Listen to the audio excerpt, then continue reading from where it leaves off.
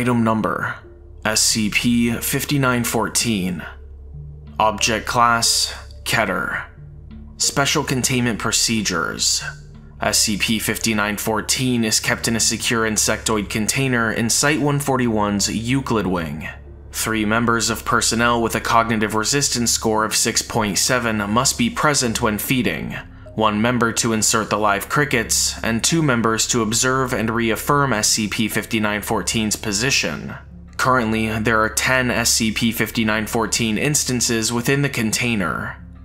Update: Testing Chamber 0772 is to remain sealed until further notice. Description: SCP-5914 is an anomalous species of black and yellow garden spider. Distinct features include an unnatural size compared to non-anomalous counterparts and the absence of the tibia in the hind legs. Footnote 1. Between 20 and 38 mm in length, approximately 7 mm larger. SCP-5914 passively imposes a cognitive effect on nearby life forms. Those viewing it will become unaware of its exact location after looking away from it for a brief amount of time. This will persist as long as the viewer is unable to locate it through assistance, i.e. verbal direction. SCP-5914 Test Log. Upon containment, entry testing began to confirm the anomalous effect present in SCP-5914. The procedure involved 1 D-Class subject in Testing Chamber 0772, whereupon SCP-5914 was freely released.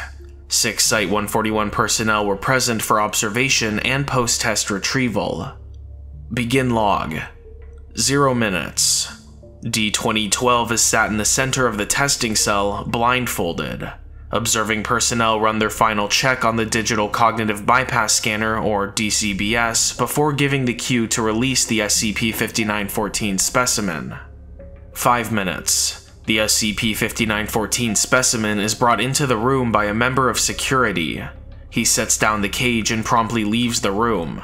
D-2012 is startled by the noise of the cage hitting the floor.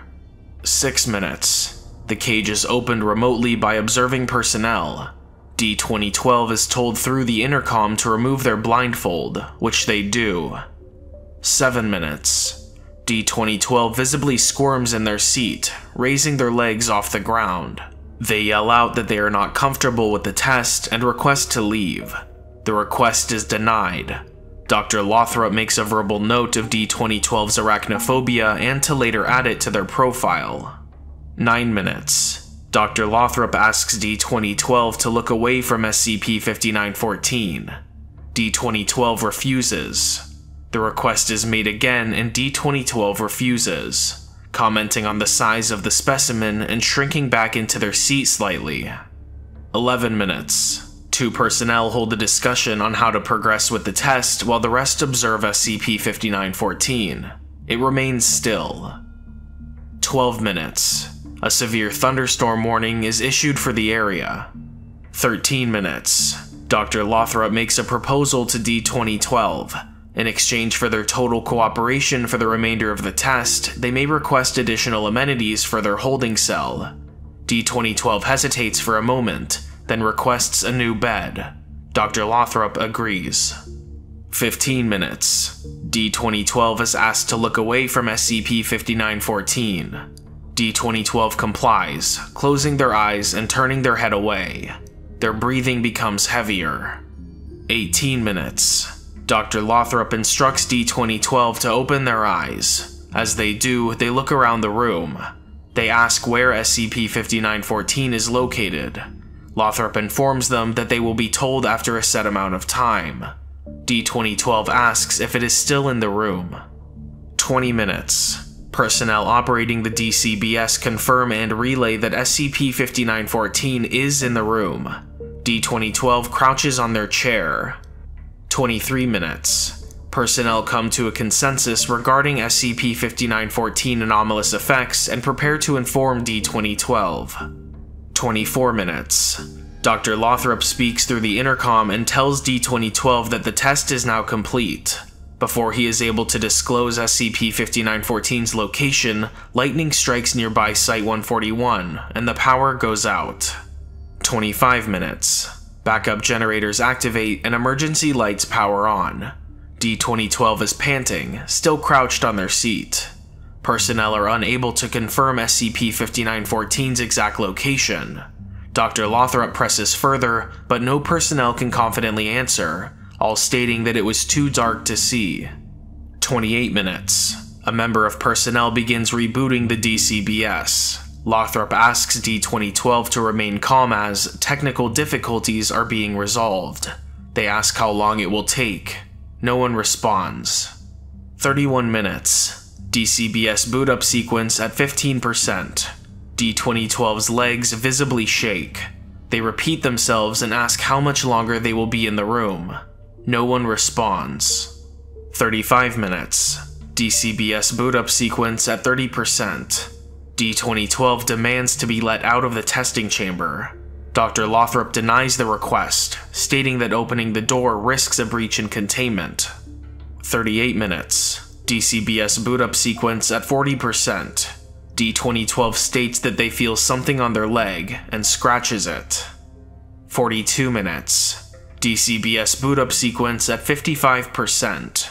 D-2012 begins scratching their arms. They remark that they think the specimen may be crawling on them. Dr. Lothrop informs them that this is not the case, and asks that they calm down. 45 minutes. DCBS boot up sequence at 65%. D-2012 continues to scratch their arms and legs. They state that their throat feels dry. No one responds. 48 minutes. DCBS boot up sequence at 75%. D-2012 coughs and scratches their neck and head. Tears well up into their eyes. They can be heard softly whimpering. 50 minutes. DCBS boot up sequence at 80%. 54 minutes. DCBS boot up sequence at 85%. 59 minutes. DCBS boot up sequence at 90%. D-2012 is covering their mouth with their hands. Their muffled sobs can be heard through the intercom. 1 hour, 1 minute. DCBS boot up sequence at 95%. Dr. Lothrop assures them that it won't be much longer. D-2012 slowly nods their head. 1 hour, 3 minutes. DCBS boot up sequence completes. Operating system startup begins.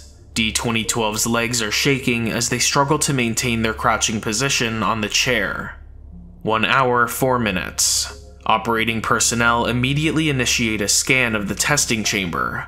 SCP-5914 is pinpointed to be on the left front leg of D-2012's chair. After the confirmation, the specimen can be clearly seen by all present personnel. A member of security is sent in to retrieve D-2012. 1 hour, 9 minutes. Security enters the test chamber. D-2012 sobs become louder. They state that they can't see the spider. Before Dr. Lothrop can instruct security, she openly says the location of SCP-5914. 1 hour, 10 minutes. D-2012 looks down at the chair leg.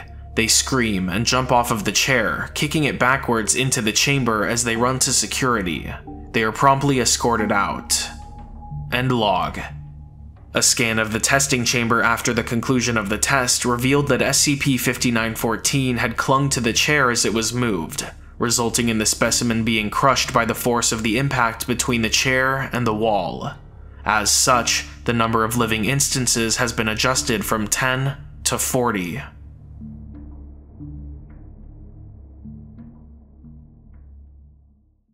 That's it for today, everyone. Thank you so much for watching, and a huge thank you to all of my patrons on Patreon. Special shout out to my level 4 patrons, Alexis Zagrate, Lesby Friends, Scrubversive, Deja Shade, and Max Loves Ears.